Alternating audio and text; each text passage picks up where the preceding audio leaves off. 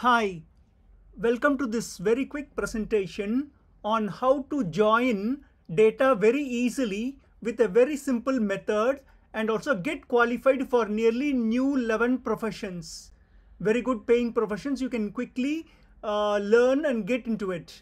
So in this post, I'm going to describe a very simple and powerful method to join data from multiple spreadsheets.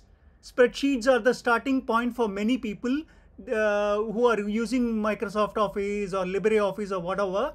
So from spreadsheets, you can easily join multiple sheets, like using multiple, like I will start from the scratch, I'm sorry.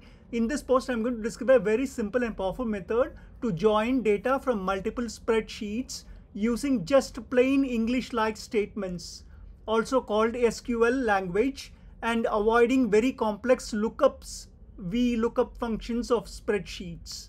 So this we will do it. Let us get started now. Step 1. Save your spreadsheet as a CSV type file. So this is easy. Anybody knows about it. So I'm not going to demonstrate that. Step 2. Download this free, wonderful, portable and easy software just only once. So this link I will give in the description box below. This is SQL browser, SQLite, sqlitebrowser.org. In that there will be a download option. You can download it. And then once you download, start and open the SQLite browser program. If you downloaded an installer, then get it installed first and then only open. Otherwise, if it is just a portable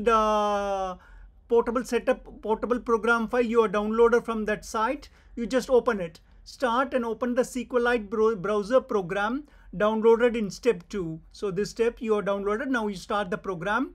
Now step 4 is click the new database option from its file menu. Now let me take you through the demo.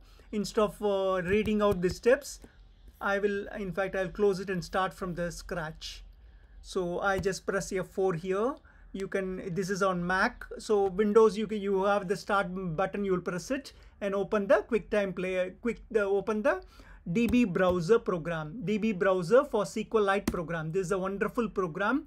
It has so much of power it gives you, and that too in a very portable program. So wonderful. So you will all enjoy it. Just watch through the steps I'm going to demonstrate now. So after I opened the program, first time you will have to click either the new database button here or use the file menu and click the new database button. I'll say sample underscore database, and I will save it in my downloads area or whatever.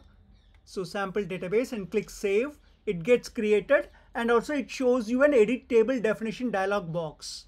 So this dialog box, you quickly cancel it. I'm not going to go through that method. I'm going to show you much easier methods than that. And of course, you can recommend this method to any lay person also who is not knowledgeable in databases and very less knowledge in spreadsheets. They also can perform this very easily. So it's so easy. So now once I cancelled that table dialog box that popped up, I'm going to use file menu and import option. And in import option, I'm going to choose table from CSV file. You can see this table from CSV file option. I'm going to choose it and open my folder which contained the CSV files, which I just exported from Excel. So I'm going to open that that folder, and in this I've got two CSV files, department.csv and employee.csv. I'm going to import one by one. So open the department.csv. So it says table name. Do you want it as department? Okay, I'm okay with it. Column names in first line. Yes, I have the headings in the first line, so I'll tick yes. Field separator is comma, quote character is double quotes. This all you don't need to change it generally unless you have kept a different field separator and different quote character. Then UTF-8 is okay. Trim fields, it will clean up all the extra spaces on either side. I think this is also okay. Advanced, you can check it in case if you want it. And it is nicely showed how it's going to import it. I click OK. My department table gets imported nicely. Then again, I repeat the steps. File import table from CSV file, and then import the next CSV file. I'm going to take only two CSV files for a join purpose. But of course, you are welcome to import as many CSVs as you want, and later on query or join all these tables together for a very even complex reports. So very easy. SQL language is so wonderful language, so English-like language that anybody can master it in no time. I will also give you the download link to this entire folder so that you can enjoy the cheat sheets, the sample database I've kept here, and the CSV files. You can try it. So now let me go through the employee.csv file. Again, I don't need to repeat that. It is going to import this data into the database. I click OK. Now both my tables are ready, department and employee. You can right click and see what are all the options each one has. Okay, now the thing about us, we have got the two tables ready. You can have as many as you want imported. But now let me go through the presentation notes and tell you the next steps. I will paste all these steps in the description box below so that you can again review it. If I miss out anything also, I'll paste it. So I go through the presentation notes now. Now I'm ready with I've already done the two imports. I'm just going to execute a query so that it joins two tables together and retrieves all my important information. So this query says, show me the full name, role and department name of employees where the department IDs are matching in both tables. This is what it does. So it's very easy. So now I go in, this is the database structure I'm in, but I'll click the execute SQL and paste the SQL I copied.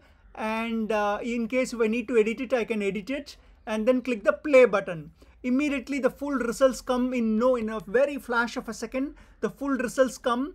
I can press control, I can click here, press Control A or Command A, whatever, and then copy the entire results, right click it and copy with headers. I'll choose copy with headings, and then paste it back into my spreadsheet.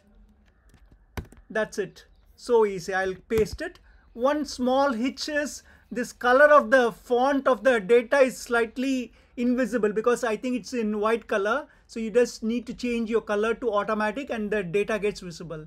There's one small bug in this program currently. Probably they will fix it in a future version.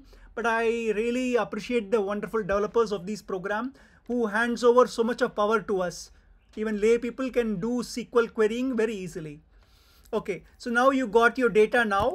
And you can, if I want you to explain this, I think I will, this is easy English-like thing. You can join n number of tables, n number of columns and display n number of resulting columns in this. This you can do it. You can Google query for even complex joins or multiple table joins, etc. etc. Google will really help you out. My wish is to tell you this wonderful program, about this program, and give you a sample testing, that's all. Otherwise, you go and query Google for multiple table joins and see how they do it. You will learn plenty of it in this, and also from my cheat sheets that I'm giving you. I mean, I thank learnsql.com who has given this nice cheat sheets. This is courtesy of them. Thank you very much. And anything else? Let's see. So that's it. I think I covered most of the things. I will give you the download links to my entire folder so you can download and benefit. And here are some of the professions that commonly use the wonderful SQL language. SQL stands for Structured Query Language, which is the database, which is the language used to query or whatever, do whatever you want to do with relational databases. Many types of relational databases use SQL. So one language is enough for you to handle so many different types of databases.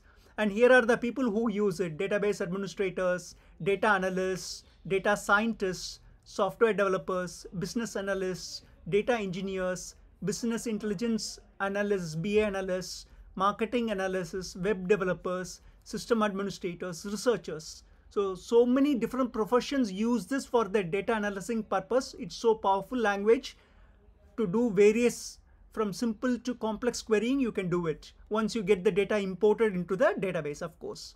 And this is most user-friendly and easiest tool I've given you, the SQLite browser.